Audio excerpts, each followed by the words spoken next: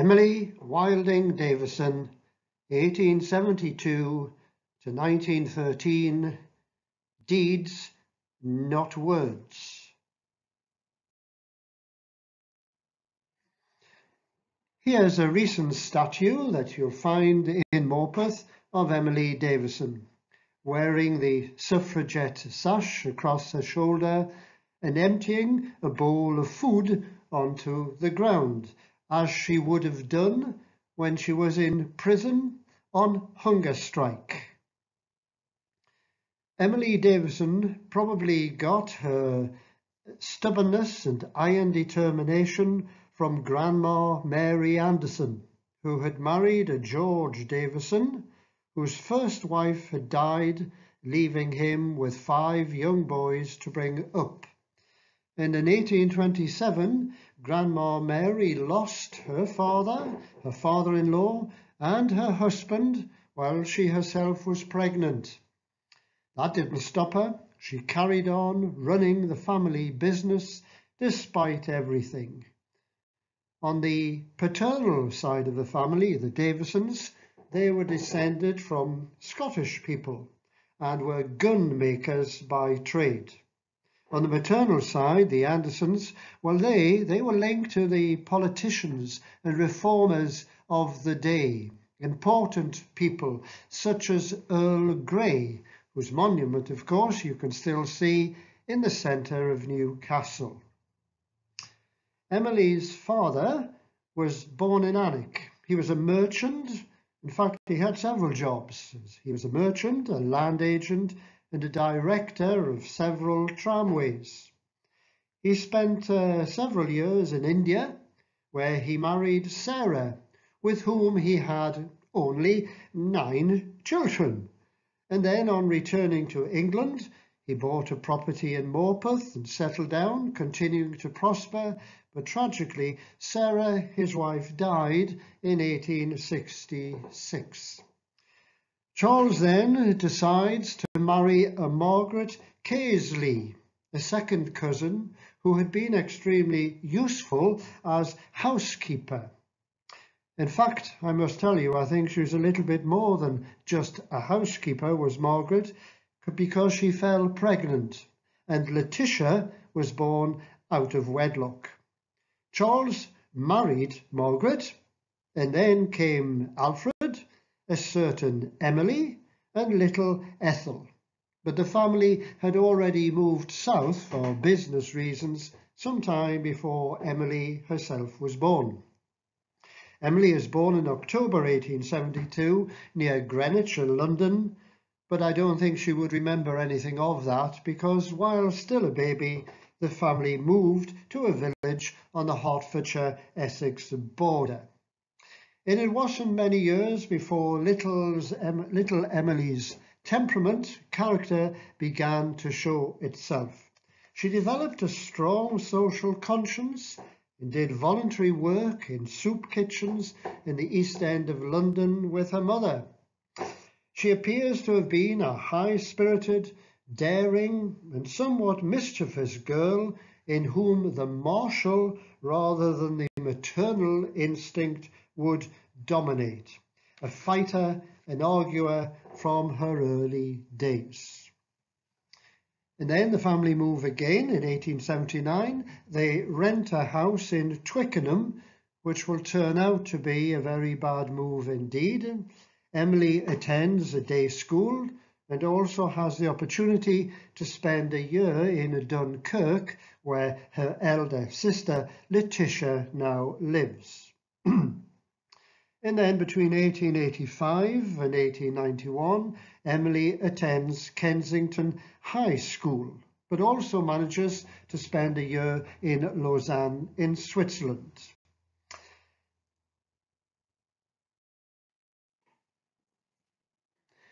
And here's a picture of Emily as a young woman, described by her headmistress, Miss Hitchcock, as a keen and conscientious student, an ardent cyclist and swimmer, a lover of the theatre. In 1891, she passes the higher certificate and moves on to Holloway College, where she worked for the Oxford Honour School in English Literature. And life must have seemed full of promise at that time, but things were about to take a turn for the worse. In 1891, there was an unsuccessful court case over the condition of the house that they had rented in Twickenham. A problem, I think, with the drains, which had probably led to the death of little Ethel at 6 years old, who contracted diphtheria. There was at the same time a very unpleasant acrimonious divorce of Emily's half-sister. These court cases, the financial burden was borne by Emily's father and led to his premature death in 1893, which was probably the date of Emily's first visit to Morpeth. Emily's mother was left with severe financial difficulties from the court case and the divorce. She's left a sole beneficiary with only about £100 for her immediate use and benefit.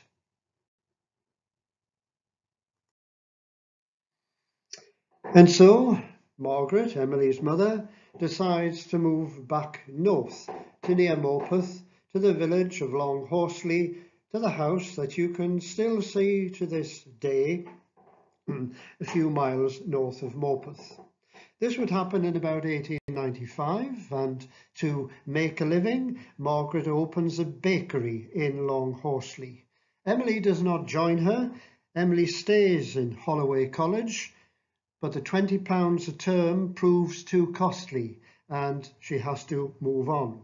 They do, however, manage to pay for one term at St Hugh's Hall, Oxford University, and Emily does manage to obtain a first-class degree, which of course would not be awarded in those days because Oxford did not award degrees to women until about 1920. Emily needed to find work. Money was tight. And the following 10 or 12 years, from 1893 onwards, would be pretty tough, grim years, I think, for Emily. She tried teaching in Birmingham and in Worthing, but I don't know whether she wasn't a particularly good teacher. She certainly didn't suffer fools gladly, but teaching wasn't really for her. She then tried being a resident governess in the home of a Sir Francis Leyland Barrett MP, looking after his children. And her free time was not spent in going to dances or clubs. Oh no, her free time in the evening was spent in continuing her studies in order to obtain and be awarded a degree. And here we can see a picture of her holding at last her degree in 1908. This was an external first-class BA London degree in English and French. But if you look closely at Emily's face, you can see it's no longer a joyous, happy face. It's a face which bears the marks of the worries that she and her family have passed through. Well, with maturity also came militancy.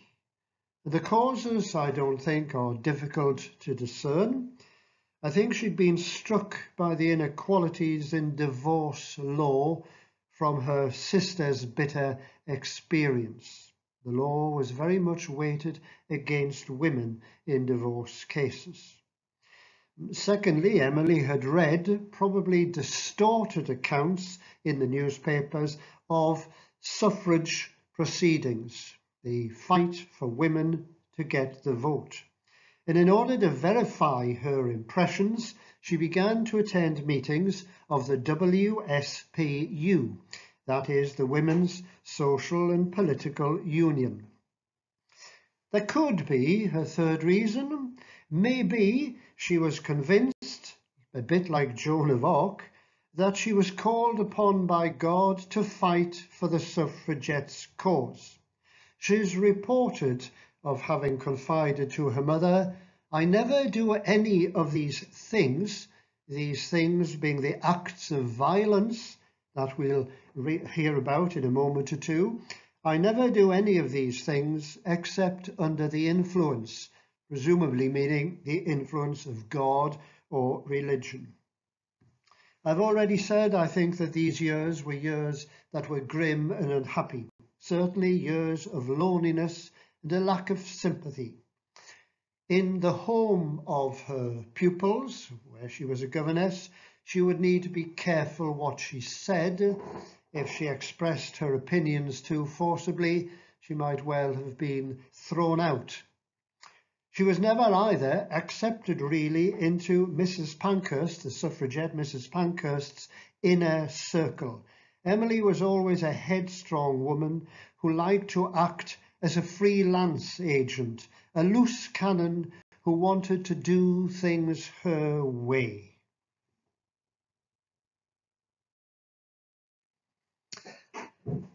And in 1906, she took the step of joining as a full member the organisation, the WSPU.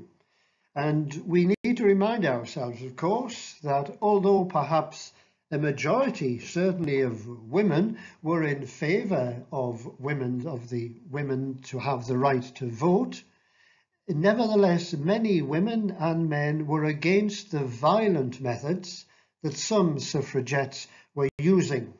Here's a cartoon showing a woman, of course, trying to brush back the tide of women's votes that appear to be coming and swamping her house.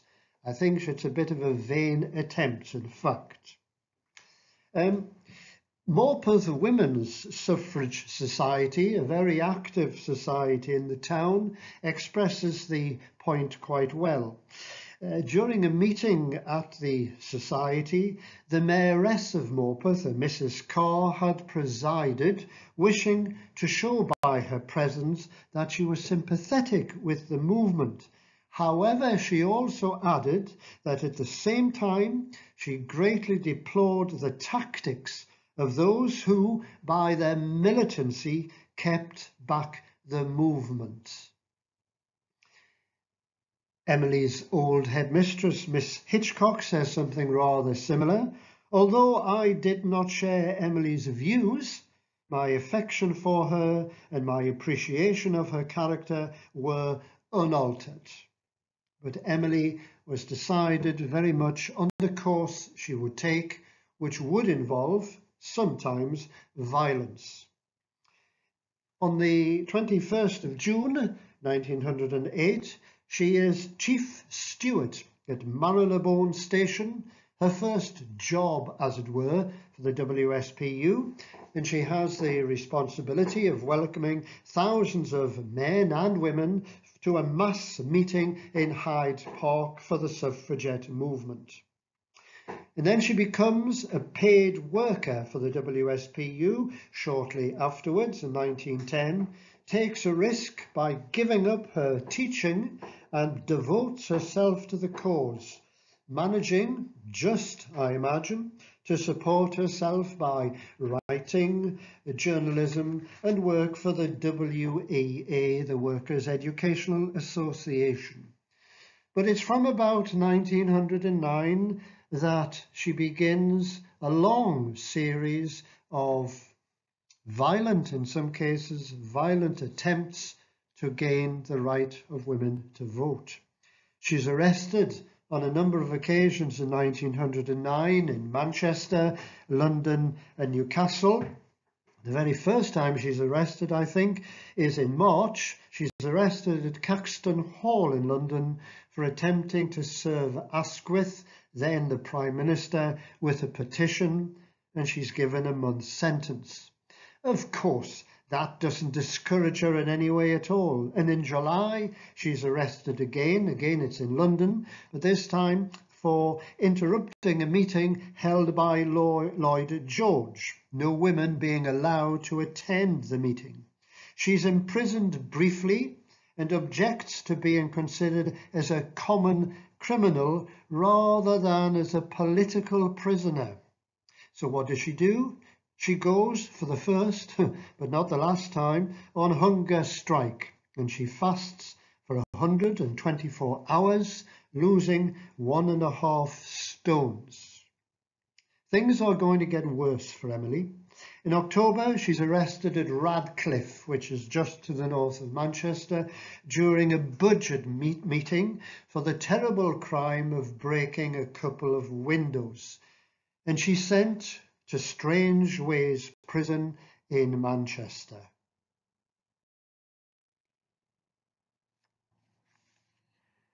Here in Manchester, in the prison, she goes on hunger strike and is force-fed.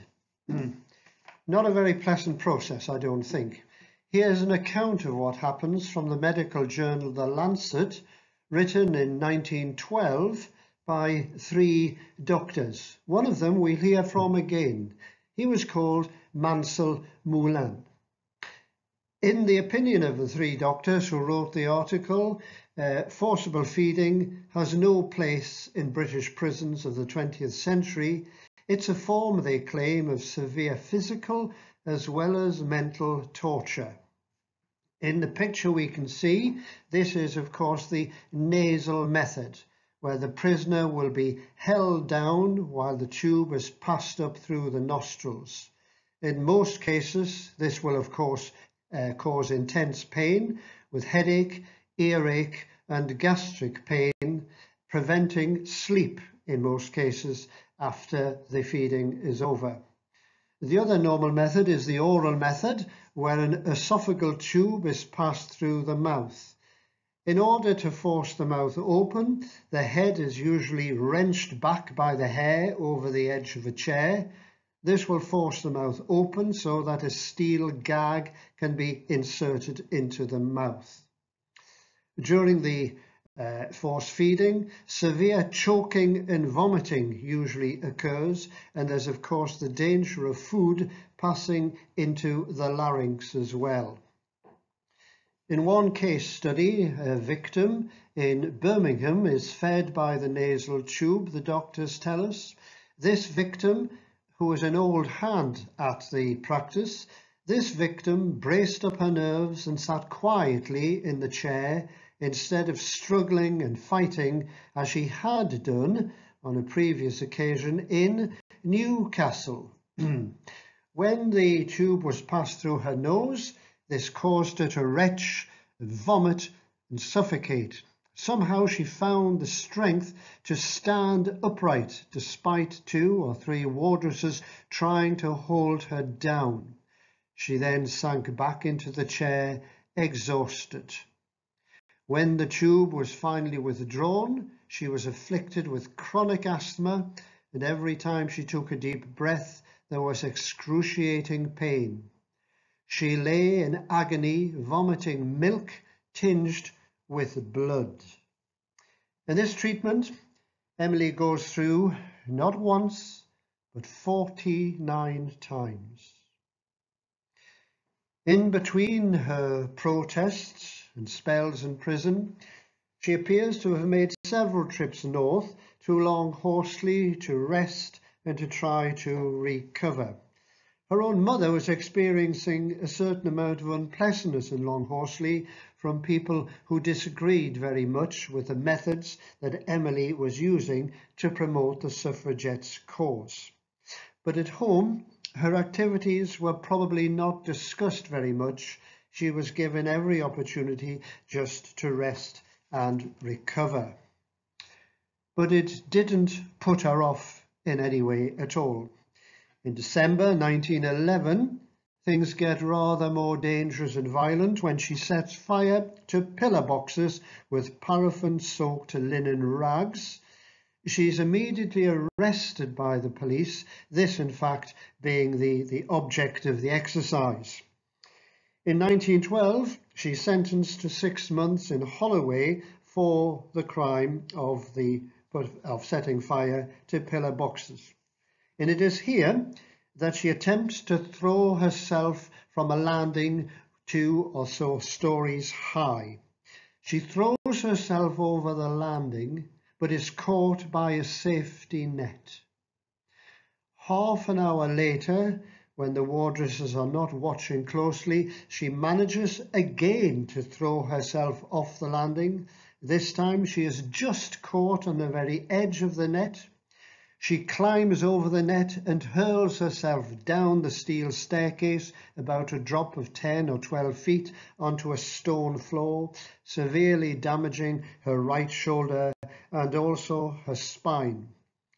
It looks almost that she was more than prepared to give her life in the cause.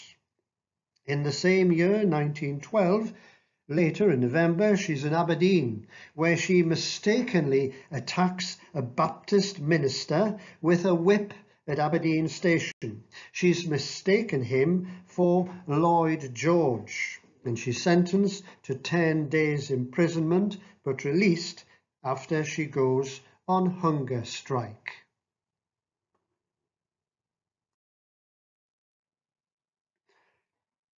And so we come to the sad climax of this little story. This is Long Horsley, the house we've already seen, and the plaque reads that it was from this house that Emily set out for the last time when she went back down south and would visit the races at Epsom. Emily Davison is not the first person to die in the suffragette cause. There had been 3 women before her, and there was a man in 1916 who died on hunger strike in Dublin.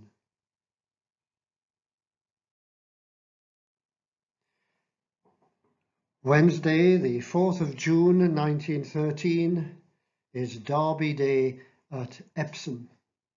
And here is where the tragedy took place at Tottenham Corner. Let's take a closer look at this view now. And here it is. On the left, there is Emily Davison on the ground. On the right, in white, is a jockey. Well, what happened?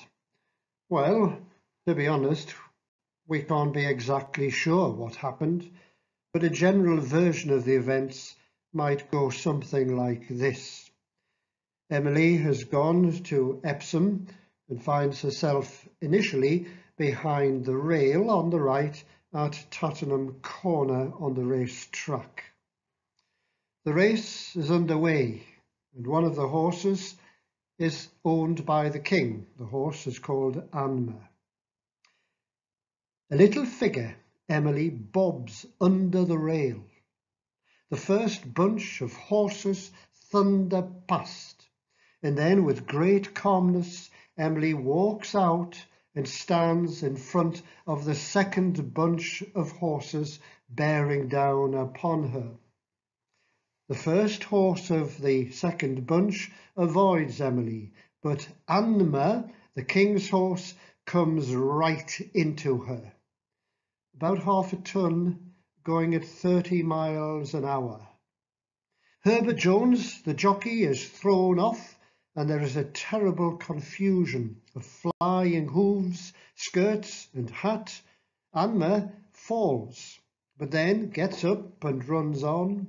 Emily rolls over 2 or 3 times and then lies unconscious, never really to wake again. We can see another picture. Here it is from the Daily Sketch. Emily and the jockey, who's called Herbert Jones, they are brought to the cottage hospital in Epsom. The following day, Thursday, bleeding at the base of the skull is observed in Emily, and unbelievably she receives hate mail at the hospital. Here's one of the letters that was sent to her, though I'm sure she never had the opportunity of reading it. The letter said, "I am glad to hear you are in hospital.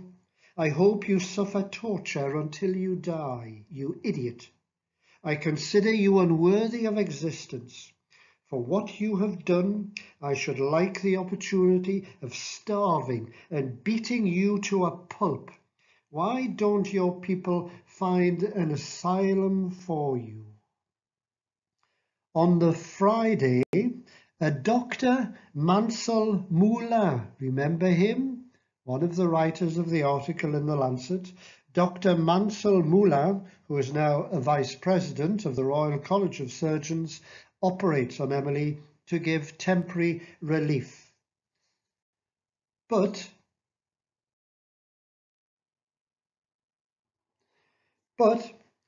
on the Saturday, and more particularly the Sunday, Emily's heart and breathing gradually fail, and death is pronounced at 4:30 p.m.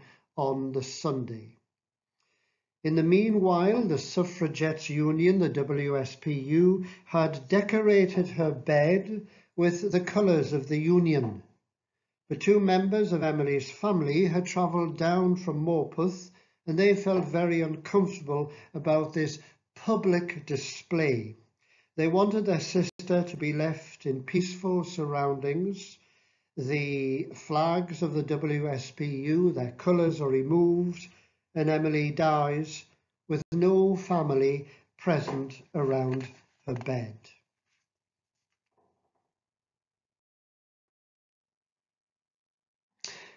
And in a sense, there weren't one but two funerals, both of which were perhaps stage-managed masterpieces, the WSPU using the occasion for propaganda for the cause, not probably to the wishes of Emily's family. And here in the photograph we can see Emily has arrived in London. The body arrived at about 1:30 at Victoria Station, and there were more than 3,000 people ready to escort the body across London to King's Cross Station. The columns marched 4 deep, divided into 3 subsections of white and black and mauve. Behind a golden cross, 50 white-robed women preceded the coffin, bearing banners worked in white with a mauve background. And every woman wore a black band on her left arm and carried also a Madonna lily or a peony or a purple iris. And then, as you can see in the picture, came the coffin on an open hearse drawn by 4 horses. Behind the coffin was a small group of clergymen who sympathised with the women's movement.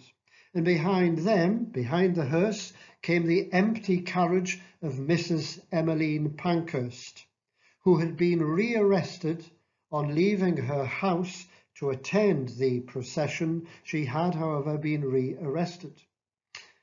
The procession makes its way through dense but largely respectful crowds while the Dead March is played. The procession passes by Hyde Park and Shaftesbury Avenue and stops briefly at St. George's Church for a memorial service. And then it's on to King's Cross for the 5:30 train to Newcastle. The coffin is carried in a large brake van draped in crepe and the colours of the WSPU. 6 women comrades dressed in white with black shoulder sashes stand vigil over the coffin. And all the way north, curious onlookers at Grantham, York, Darlington and Dereham crowd the platforms hoping to catch a glimpse of the coffin. At Newcastle, the brake van is shunted into a siding and will remain there all night with Emily's comrades, the watchers of the dead who maintain their vigil. And then finally, on the following day, it's on to Morpeth on the 10:40 train.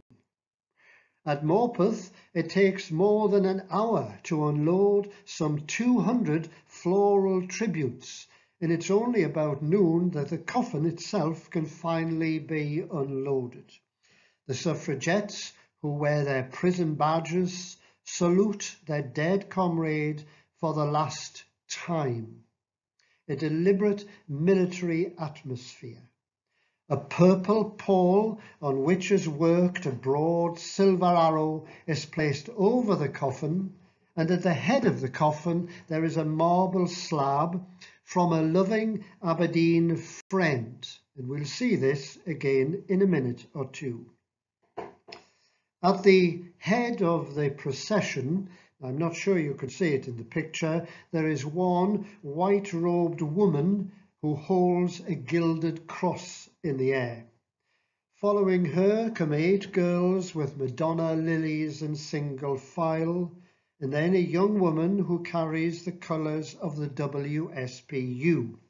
Then comes the Reverend Wallace, a sympathiser from Seaton Delaval. Following him, there are a series of banners, purple and white. Behind the first banner march the Benwell District Silver Model Band, who play the Dead March and the French Marseillaise. The first banner, carried by women from the Newcastle branch of the WSPU, bears the words, "Fight on, God will give the victory." And then come the suffragettes in 3 sections of white and purple and black. And then, at last, comes the hearse itself, drawn by 4 black horses with white leading ropes, each held by a woman in white, quite clearly shown in the picture. Behind the hearse comes a suffragette guard, and then, only then, come 5 carriages for the family and dignitaries. I don't think you would have seen the family inside the carriages. They were heavily veiled in black. They wanted, of course, something much more private than what they were receiving. At the rear comes a trolley covered with the wreaths. It was apparently glorious sunshine on that day, and about 20,000 people had come in from the surrounding countryside.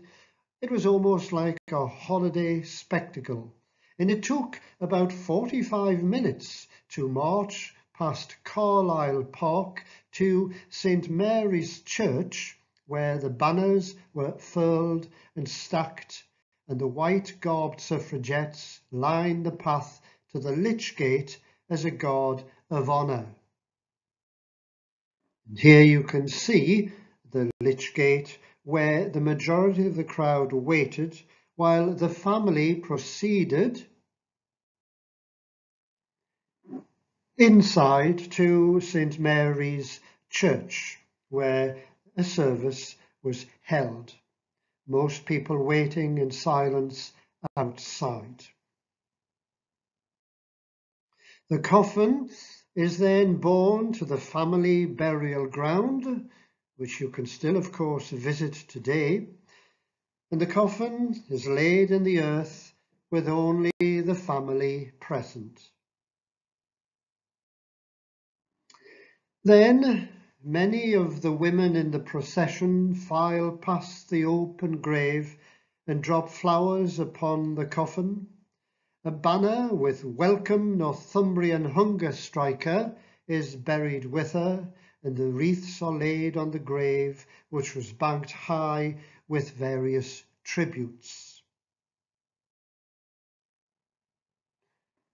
And here you can see the marble slab, which had been at the head of the coffin previously. It's not clear what this means. One theory is that it is the tribute from a barrister, Evelyn Morrison. Another theory says that it was from Emily's fiancé, though I've never heard that Emily did have a fiancé. Well, the public reaction to Emily's death ranges from the vindictive to the compassionate. One letter from the Morpeth Herald says that her case illustrates the deteriorating effect that the planning and carrying out of these militant schemes has upon the mental faculties of women. another letter from the Evening Chronicle. It's signed by somebody who calls themselves Will Be Sadder by Far from Gateshead. And in this letter, this person says that they're quite in favour of giving widows and qualified persons the vote, but as to giving it to all women, well, come on, the idea, it's just ridiculous. This person says they feel sure that if women do get the vote, their tongues will make us sad, but their actions will drive us mad. Well, I don't know what you want to make of that. Another letter from the Chronicle is not much better, really. It suggests that a woman can do as much good or more without the vote as with it. To this person's mind, the letter writer, heaven has placed a woman where she is inferior to men in some respects, superior in others. But if women usurp the place of man, she is sure to neglect her own duty and disaster will ensue. This is signed anti-suffragetist. There's one letter, a final letter, again it's in the Chronicle, and this person has the courage, this woman has the courage to give her name and her actual address. It's a letter from an Emma Robson from 129 Cartington Terrace, Heaton, and the house still stands today. And she wrote this: there have always been, and there always will be, women who have the spirit and willpower to set public opinion at defiance, who are willing to act in whatever manner they think best for the furtherance and betterment of their cause. There is no doubt whatever but that we have lost an exceptionally clever and brilliant woman from our midst. We must all recognise the truly British grit, dogged perseverance and courageous spirit which have been characteristic of the deed, and feel something of a passing regret that her mighty heart has felt the necessity of such a tremendous sacrifice. And I leave you not really with answers, but with a few questions. Well, we never really know if Emily did act alone, or there's a theory that she picked out the short straw, that several women were prepared to go through the act of stopping the king's horse. Emily, perhaps, but we never know, drew the short straw. Plan B, I think we can be a bit more decisive about. It would seem that the obvious thing to do, if you wanted to stop the king's horse and make a public protest, would be to try to do that not on the racetrack itself, but in the paddock beforehand, where the horses would be paraded prior to the race. Well, maybe that's what Emily would have liked to have done, but of course the constables or the police would have noted her as a troublemaker, and it would have been impossible for her probably to do that. So she fell back on plan B that we've seen at Tottenham Corner. The motive, well, in a way we can answer that question. In one way, it was simply protest against the so-called Cat and Mouse Act, or more properly, the Prisoner's Temporary Discharge for Ill Health Act of April 1913. Here, a prisoner suffering from hunger striking could be released temporarily in order to recover. But then when they had recovered sufficiently, they would then be rearrested and brought back to prison, as it happened to Mrs. Pankhurst, for example. But her motive, well, maybe it was simply to stop the race. More likely, she intended to pin a flag on the bridle of the king's horse. Or maybe she simply wished to walk across to the cameras on the opposite side of Tottenham Corner to make a more public protest. Well, we never know. Finally, Was this attempted suicide? The inquest returned a verdict of death by misadventure, and in her effects was found a ticket to London, a ticket to a dance, and a diary with appointments for next week. But of course we cannot be sure. But just when I want to dismiss the suicide theory, I'm reminded of what she tried to do on Holloway Prison when she attempted 3 times to throw herself over the balcony or landing. We will never know. Well, after these very sad events, the Davison family wished, of course, to grieve in private. And there was a closing of ranks in the family, a conspiracy of silence. And now her nearest relative is a gentleman in Sydney, Australia. We can't even answer the final question: was her sacrifice effective? Did it bring votes to women any closer? Many women did get the vote in 1918, but many others had to wait another 10 years after that. Well, was her sacrifice worthwhile or not?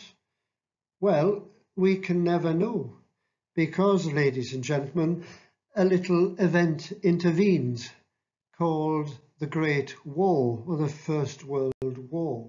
And during the war, women showed that they were just as capable of men of carrying out all sorts of difficult, heavy tasks, which meant, of course, that by 1918 it was virtually impossible to deny some women at least the vote. We can never answer that question. I leave you with more questions than answers. Thank you very much.